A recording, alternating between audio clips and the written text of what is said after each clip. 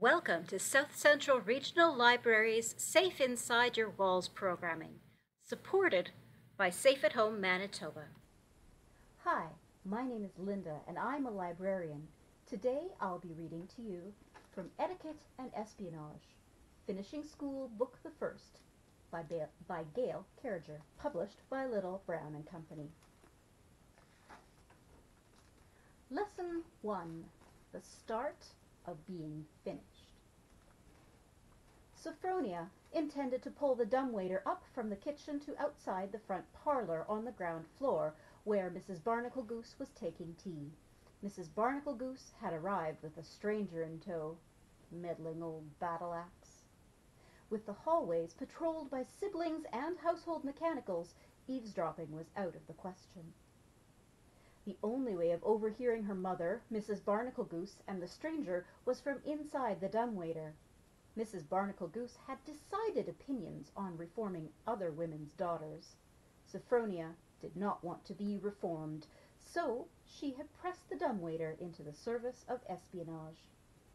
The dumbwaiter disagreed with the whole idea of stopping at the ground floor and instead kept on going, up all 4 stories. Sophronia examined the windlass machine at the top. Several lengths of India rubber strapping made up part of the drive mechanism. Perhaps, once the strapping was removed, the dumbwaiter might shake loose. The dumbwaiter had no ceiling. It was simply a bit of platform, with a support cable on the inside and a pulling cable on the outside. Sophronia reached up and liberated the strapping. Nothing happened, so she took more. It was while she wrapped the India rubber protectively around her boots — her mother had been complaining about the state of Sophronia's shoes of late — that the dumbwaiter started shaking. Sophronia squirmed over to the pulling cable, but before she had a chance to grab it, the dumbwaiter began to descend. Fast. Very fast. Too fast. The loading door on the 3rd floor sped past, and then the one on the 2nd. Perhaps removing the rubber was not such a brilliant plan. As the top of the next loading door appeared, Sophronia dove forward, tumbling through it and into the family's front parlor. The top skirt of her dress caught on the lip of the door and made an ominous ripping sound. Unfortunately, Sophronia's grand escape coincided with one of the maids loading a half-eaten trifle into the dumbwaiter. Sophronia hit the pudding on her dismount. The maid screamed. The trifle arched up into the air, scattering custard, cake, and strawberries all over the blue brocade and cream furnishings of the well-appointed parlor. The bowl landed in glorious perfection atop the head of Mrs. Barnacle Goose, who was not the kind of woman to appreciate the finer points of being crowned by a trifle. Nevertheless, it made for quite the spectacle as the bowl upended the last of its contents over that good lady's bonnet. Until that moment the bonnet had been rather smart, red, with black velvet ribbons and crimson ostrich feathers. The addition of a trifle, it must be admitted, made it less smart. Sophronia, with great restraint, held back a triumphant giggle. That'll teach her to meddle. Mrs. Barnacle Goose was a large woman of progressive inclinations, which is to say, she supported vampire and werewolf social reform, played a good deal of whist, kept a ghost in her country cottage, and even wore the occasional French gown. She accepted that dirigibles would be the next great means of transportation, and that soon people might fly through the ether. She was not, however, so progressive as to accept flying food. She squealed in horror. One of Sophronia's older sisters, Petunia, was playing at hostess. White with mortification, Petunia rushed to the aid of the older woman, assisting her in the removal of the trifle bowl. Mother was nowhere to be seen. This made Sophronia more nervous than the fact that she had just assaulted an aristocrat with a trifle. Mrs. Barnacle Goose stood, with as much dignity as possible under the circumstances, and looked down at Sophronia, sprawled on the plush rug. Most of Sophronia's top skirt had ripped off. Sophronia was mortified to realize she was in public with her underskirt on display. "Your mother is occupied in an important private audience. I was going to await her leisure, but for this I shall disturb her. It is 1851, and I believed we lived in a civilized world. Yet you are as bad as a rampaging werewolf, young miss, and someone must take action. Mrs. Barnacle Goose made it sound as though Sophronia alone were responsible for the disreputable state of the entire British Empire. Without allowing Sophronia a rebuttal, the lady waddled from the room, a plop of custard trailing down her fluffy skirts. Sophronia flopped over onto her back with a sigh. She should check herself for injuries, or see to finding the rest of her dress, but flopping was more dramatic. She closed her eyes and contemplated the possible recriminations soon to emanate from her upset mother. Her musings were interrupted. "Sophronia Angelina Tominic!" "Uh-oh." She cracked a cautious eyelid. "Yes, Petunia?" "How could you? Poor Mrs. Barnacle Goose!" "Stepping in as understudy mother today, we have older sister." "Fantastic." "As if I could plan such a thing." Sophronia was annoyed by the childish petulance in her own voice. She was unable to control it when around her sisters. "I dare say you would if you could. What were you doing inside the dumbwaiter, and why are you lying there in your petticoats with India rubber wrapped around your feet?" Sophronia hedged. Well, you see..." Petunia looked inside the open cavity of the dumbwaiter, where the remains of Sophronia's skirt dangled merrily. "Oh, for goodness sake, Sophronia, you've been climbing again. What are you, a 10-year-old apple boy?" "Actually, I'm right in the middle of a recovery period, so if you wouldn't mind shoving off until I'm finished, I'd appreciate it." Petunia, who at 16 considered herself all grown up, was having none of it. "Look at this mess you created. Poor Eliza." Eliza, the now trifleless maid, was trying to put some order to the chaos that had resulted from finding an unexpected Sophronia departing the dumbwaiter.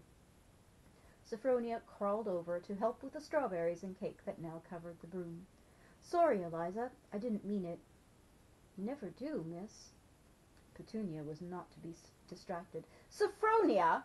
"Well, sister, to be perfectly correct, I did nothing." "Tell that to the poor woman's lovely bonnet." "The trifle did it." Petunia's perfect rosebud pout twisted into a grimace that might have been an attempt to hide a smile. "Really, Sophronia, you're 14 years old and simply unfit for public consumption. I refuse to have you at my coming-out ball. You'll do something dreadful, like spill punch on the only nice-looking boy there." "I would never." "Oh, yes, you would." "No, I wouldn't. We don't happen to be acquainted with any nice-looking boys." Petunia ignored that jibe. "Must you be so tiresome? It's always something." She looked smug. "Although I believe Mumsy has finally determined what to do with you." "She has? Do what? What's going on?" "Mumsy is indenturing you to vampires for a proper education. You're old enough now for them to actually want you. Soon you'll be putting your hair up. What else are we to do with you? You are even starting to get décolletage." Sophronia blushed with embarrassment at the very mention of such a thing, but managed a sputtered protest of, "She never." "Oh, yes. Who do you think she's talking to right now? Why do you think it's such a secret meeting? Vampires are like that." Mumsy had, of course, made the threat when any of the Tominic children were being particularly wayward, but never could Sophronia believe such a thing actually possible. "But it's tea. Vampires can't be here. They can't go out in daylight. Everyone knows that." Petunia, in her Petunia-ish way, dismissed this defense with a careless flap of one hand. "You think they would send a real vampire for the likes of you? Oh, no, that's a drone Mumsy is talking with. I wager they're drawing up the papers of servitude right now." "But I don't want to be a vampire drone," Sophronia winced. "They'll suck my blood and make me wear only the latest fashions." Petunia nodded in an I-know-more-than-you manner that was highly aggravating. Yes, they will." Frobisher, the butler, appeared in the doorway. He paused on the threshold while his rollers transferred to the parlor tracks.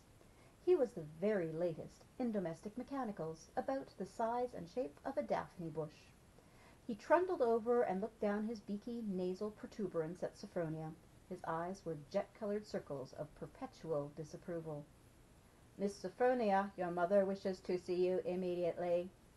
His voice, emanating from a music box device deep inside his metal body, was tinny and grainy. Sophronia sighed. Is she sending me to the vampires? Petunia wrinkled her nose. I suppose there is a possibility they won't take you. I mean to say, Sophronia, the way you dress. The butler only repeated, without any inflection whatsoever, Immediately, miss. Should I make for the stable? Sophronia asked. Oh, do grow up, said Petunia in disgust. So I can be a puffed-up poodle-faker like you? As though growing up were something one could do contagiously, caught through associating with officious older sisters. Sophronia trailed after Frobisher, nervously brushing her custard-covered hands against her apron. She hoped the pinafore would hide the disreputable, absent, state of her skirt. The butler rolled down the hall, leading her to her father's library. An elaborate tea service was arranged there, including lace tablecloths, sponge cake, and the family's very best china. This was far more effort than was ever spent on Mrs. Barnacle-Goose. Across from Sophronia's mother, sipping tea, sat an elegant lady wearing a sour expression and a large hat. She looked like exactly the kind of woman one would expect to be a vampire drone. Here is Miss Sophronia, madam, said Frobisher from the doorway, not bothering to transfer tracts. He glided off, probably to marshal forces to clean out the parlor. Sophronia, what did you do to poor Mrs. Barnacle-Goose? She left here in a dreadful huff, and oh, simply look at you! Mademoiselle, please excuse my daughter's appearance. I tell you it was an aberration, but sadly it's all too common. Such a troublesome child. The stranger gave Sophronia a prim look that made her feel about 6 years old. She was painfully conscious of her custardy state. No one would ever describe Sophronia as elegant, whereas this woman was every inch a lady. Sophronia had never before considered how powerful that could be. The strange woman was also offensively beautiful, with pale skin and dark hair streaked with gray. It was impossible to discern her age, for, despite the gray, her face was young. She was perfectly dressed in a sort of spiky lace traveling gown with a massive skirt and velvet trim that was much more elegant than anything Sophronia had ever seen in her life. Her mother was more a follower of trends than a purveyor of fine taste. This woman was truly stylish. Despite her beauty, she looks, thought Sophronia, a little like a crow. She stared down at her feet and tried to come up with an excuse for her behavior other than spying on people. Well, I simply wanted to see how it worked, and then there was this, her mother interrupted. How it worked? What kind of question is that for a young lady to ask? How often have I warned you against fraternizing with technology? Sophronia wondered if that was a rhetorical question, and began counting up the number of times, just in case it wasn't. Her mother turned back to their guest. Do you see what I mean, mademoiselle? She's a cracking great bother. What? Mumsy? Sophronia was offended. Never before had her mother used such language in polite company. Silence, Sophronia. But do you see, Mademoiselle Geraldine, do you see what I must endure? And on a daily basis. A bother. Has been from the beginning.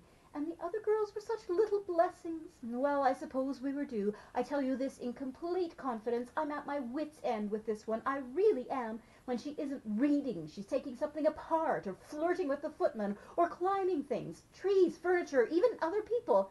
That was years ago, objected Sophronia. Well, she never let that go. I was 8. Hush, child. Mrs. Tominnick didn't even look in her daughter's direction. Have you ever heard of the like with a girl? Now, I know she's a little brazen for finishing school, but I was hoping you might make an exception just this once. Finishing school? Then I'm not being sent to the vampires. Relief flooded through Sophronia, immediately followed by a new horror. Finishing school! There would be lessons on how to curtsy, on how to dress, on how to eat with one's finger in the air. Sophronia shuddered. Perhaps a vampire hive was a better option. Mrs. Tominnick pressed on. We are certainly willing to provide compensation for your considering Sophronia. Mrs. Barnacle Goose told me in confidence that you are masterly with troublesome cases. You have an excellent record. Why, only last week one of your girls married a viscount.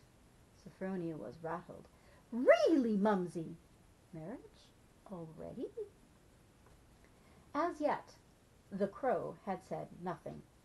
This was a common occurrence around Sophronia's mother. The stranger merely sipped her tea, the bulk of her attention on Sophronia. Her eyes were hard, assessing, and her movements very precise and sharp. Mrs. Timinick continued, "And, of course, there is dear Petunia's coming out ball to consider. We were hoping Sophronia might be presentable for the event this December. Well, as presentable as possible, given her defects." Sophronia winced. She was well aware she hadn't her sister's looks. For some reason the fates had seen fit to design her rather more in her father's image than her mother's, but there was no need to discuss such a thing openly with a stranger. "That could be arranged." When the woman finally spoke, it was with such a strong French accent that her words were difficult to understand. "Miss Timinick, why is there india rubber wrapped around your boots?" Sophronia looked down. "Mumsy was complaining I kept scuffing them." "Interesting solution. Does it work?" "Haven't had a chance to test them properly." She paused. "Yet." The stranger looked neither shocked nor impressed by this statement. Frobisher reappeared. He made a motion with one claw-like mechanical arm, beckoning. Sophronia's mother stood and went to confer with the butler. Frobisher had a sinister habit of turning up with secrets. It was highly disconcerting in a mechanical. After a whispered exchange, Mrs. Timinick went red about the face and then whirled back around. "Oh dear," thought Sophronia, "what have I done now?" "Please excuse me for a moment. There appears to be some difficulty with our new dumbwaiter." She gave her daughter a pointed look. "Hold your tongue and behave, young lady." "Yes, Mumsy." Mrs. Timinick left the room, closing the door firmly behind her. "Where did you get the rubber?" The Crow dismissed Sophronia's mother with comparative ease, still intrigued by the shoe modification. India rubber was expensive and difficult to come by, particularly in any shape more complex than a ball. Sophronia nodded in a significant way. "You destroyed a dumbwaiter for it?" "I'm not saying I did. I'm not saying I didn't, either." Sophronia was cautious. "After all, this woman wants to steal me away to finishing school. I'll be there for years, and then foist it off on some viscount with 2,000 a year and a receding hairline." Sophronia rethought her approach. Perhaps a little less circumspection and some judiciously applied sabotage was called for. "Mumsy wasn't lying, you understand, about my conduct, the climbing and such, although it has been a while since I tried to climb up a person, and the footman and I weren't flirting. He thinks Petunia is the pip, not me." "What about the taking apart?" Sophronia nodded, as it was a better excuse for destroying the dumbwaiter than spying. "I'm fond of machines. Intriguing things, machines, don't you find?" The woman cocked her head to one side. "I generally prefer to make use of them, not dissect them. Why do you do it? To upset your mother?" Sophronia considered this. She was relatively fond of her mother, as one is apt to be, but she supposed some part of her might be on the attack. "Possibly." A flash of a smile appeared on the woman's face. It made her look very young. It vanished quickly. "How are you as a thespian? Any good?" "Theatricals? What kind of a finishing school teacher asks that?" Sophronia was put out. "I may have smudges on my face, but I'm still a lady." The woman looked at Sophronia's exposed petticoat. "That remains to be seen." She turned away as though not interested any more, and helped herself to a slice of cake. "Are you strong?" Down the hall something exploded with a bang. Sophronia thought she heard her mother shriek. Both she and the visitor ignored the disruption. "Strong?"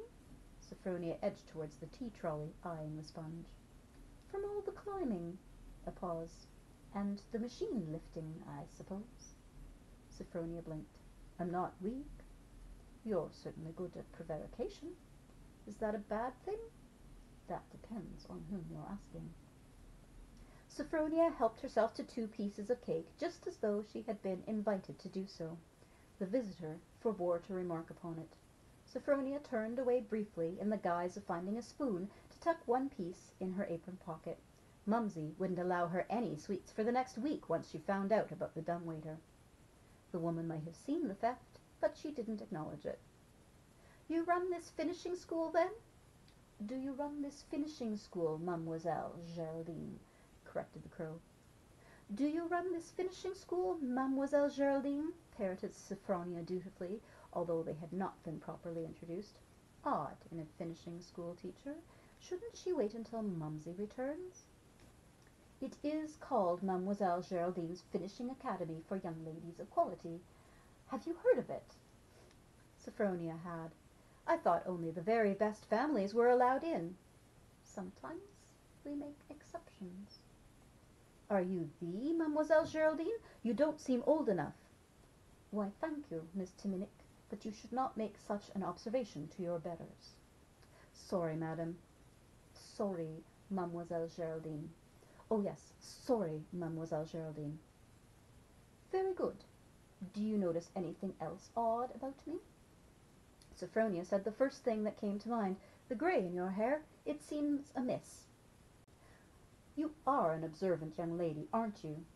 Then, in a sudden movement, Mademoiselle Geraldine reached and pulled out the small throw-pillow from behind her back. She tossed it at Sophronia. Sophronia, who had never before had a lady throw a pillow at her, was flabbergasted, but caught it. Adequate reflexes, said Mademoiselle Geraldine, wiggling her fingers for the return of the pillow. Bemused, Sophronia handed it back to her. Why? A black-gloved hand was raised against any further questions. Mrs. Timinick returned at that juncture. I do apologize. How incurably rude of me. I can't comprehend what has happened to the dumbwaiter. It's making the most awful racket. But you don't want to hear of such piddling domestic trifles. She put a great deal of emphasis on the word trifles. Sophronia winced. Mrs. Timinick sat down, rubbing at a grease spot on her formerly impeccable gloves. How are you and Sophronia getting on? Mademoiselle Geraldine said. Quite well. The young lady was just telling me of some history book she was recently reading. What was the subject? So she doesn't want Mumsy to know she's been throwing pillows at me. Sophronia was never one to let anyone down when fibs were required. Egypt. Apparently the primeval monarchy, which follows directly after the mythical period, has been given new dates, and her mother interrupted. That's more than enough of that, Sophronia. A headmistress isn't interested in education. Really, Mademoiselle Geraldine, once you get her started, she'll never stop. She looked hopeful. I know she's a terrible mess, but can you do anything with her? Mademoiselle Geraldine gave a tight smile. What did you say to a probationary period? We'll return her in time for that coming-out ball of yours in a few months, and see how she gets on until then. Oh, Mademoiselle Geraldine, how perfectly topping! Sophronia's mother clasped her hands delightedly. Isn't this thrilling, Sophronia? You're going to finishing school. But I don't want to go to finishing school. Sophronia couldn't help the petulance in her voice as visions of parasol training danced through her head. Don't be like that, darling. It will be very exciting. Sophronia grappled for recourse. But she threw a pillow at me. Oh, Sophronia, don't tell fibs. You know how unhappy that makes me. Sophronia gawped, swiveling her gaze back and forth between her now animated mother and the crow-like stranger. How soon can she be made ready? Mademoiselle Geraldine wanted to know. Sophronia's mother started. You wish to take her away now? I am here, am I not? Why waste the trip? I didn't think it would be so soon. We must shop for new dresses, a warmer coat. What about her lesson books? Oh, you can send all that along later. I shall provide you with a list of required items. She'll be perfectly fine for the time being. A resourceful girl, I suspect. Well, if you think it best, I do. Sophronia was not accustomed to seeing her mother railroaded so effectively. But, Mumsy, if Mademoiselle Geraldine thinks it best, then you had better hop to it, young lady. Go change into your good blue dress and your Sunday hat. I'll have one of the maids pack your necessities. May we have half an hour, mademoiselle? Of course. Perhaps I will take a little tour of the grounds while you organize, to stretch my legs before the drive. Please do. Come along, Sophronia, we have much to do. Frustrated and out of sorts, Sophronia trailed after her mother. Accordingly, she was given an old portmanteau from the attic, 3 hat boxes, and a carpet bag, with barely enough time to ensure a nibble for the drive, to goodness knows where, at a distance of goodness knows how far. Sophronia found herself being shoved hastily into a carriage. Her mother kissed her on the forehead and made a show of fussing. "My little girl, all grown up and leaving to become a lady!" And that, as they say, was that. Sophronia might have hoped for a grand send-off with all her siblings and half the mechanical retainers waving tear-stained handkerchiefs. But her younger brothers were exploring the farm, her older ones were away at Eton, her sisters were busy with fripperies or marriages, possibly one and the same, and the mechanicals were trundling about their daily tasks. She thought she spotted Roger, the stable lad, waving his cap from the hayloft, but apart from that, even her mother gave only a perfunctory waggle of her fingertips before returning to the house. And that is the first chapter or lesson of Etiquette and Espionage by Gail Carriger. And if you want to know what happens next, you'll have to read the book. Thank you for joining us for this Safe at Home Manitoba production. Stay safe inside your walls.